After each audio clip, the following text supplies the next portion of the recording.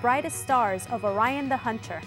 Hey there, stargazers. I'm James Albury of the Kika Silva Plot Planetarium in Gainesville, Florida. And I'm Marlene Hidalgo, science teacher from Miami-Dade County, Florida. And I'm Dean Regas, astronomer from the Cincinnati Observatory. Almost everyone knows that the most famous star pattern in the winter is Orion the Hunter. And although everyone loves his red shoulder star, Betelgeuse, Orion's other three bright stars are also quite wonderful. Let's show you. Okay, we've got our skies set up for any clear night in February from 7 to 9 p.m. your local time. And if you look south, you'll see Orion in all his glory. The dead giveaway is the three stars, equally spaced in a row, which mark his belt. Above the belt are the two bright stars, which mark his shoulders, and below are the two bright stars, which mark his knees. The name Betelgeuse supposedly comes from an Arabic word which means armpit of the central one, and is correctly pronounced Betelgeuse. But most people pronounce it Beetlejuice, so they can remember it. Because if you stepped on a beetle, you'd get red Beetlejuice. At least that's what lecturers in planetariums have been telling kids for years. At any rate, Betelgeuse is a gigantic red variable star. When it contracts to its smallest size, it's 500 times as wide as our million-mile-wide sun. But when it expands to its largest size, it's almost 900 times as wide. And its red color indicates that it is a much cooler star than our yellow sun. Orion's other shoulder star is named Bellatrix, which in Arabic means the conqueror. And although it's much smaller than Betelgeuse, it's still 7 solar diameters, which means it's 7 times as wide as our sun.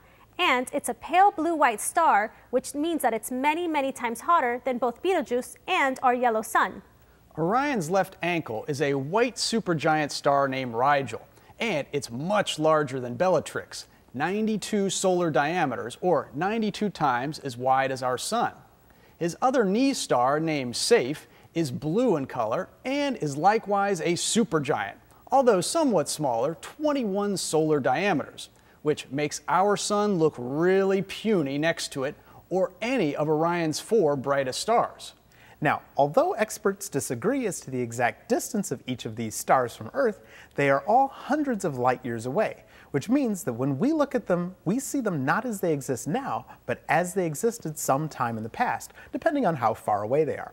For instance, when we look at Bellatrix, we see it as it existed 243 years ago because it is 243 light years away, and it takes that long for its light to reach us. We see Betelgeuse as it existed 429 years ago because it's 429 light years away. But as far away as his shoulder stars are, his knee stars are much, much farther. Indeed, Rigel is 777 light years away. And Saiph is 725 light years away. Wow! Now let's look at something a little bit closer to home.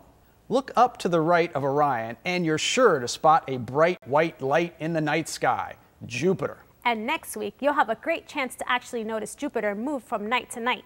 Use a pair of binoculars and look just above Jupiter for a pair of stars. They're about 2 degrees. That's 4 moon widths above Jupiter. Look on the night of February 27 and Jupiter and this pair of stars will be in line. Keep watching over the next 10 nights and you'll see Jupiter move out of line with these 2 stars. March 1st, March 3rd, March 5th, March 7th, March 9th. Neat, huh? And another reason to practice using your binoculars is that, ta-da! Comet Pan-STARRS may be visible in the western sky after sunset in about 2 weeks. Comets are notoriously unreliable, but when they behave, they can be an unforgettable sight. So there you have it, the 4 brightest stars of Orion the Hunter, each one much larger than our own sun. And so far away that no one alive today will see what they actually look like in the present time. Something to think about and marvel at while you keep looking up.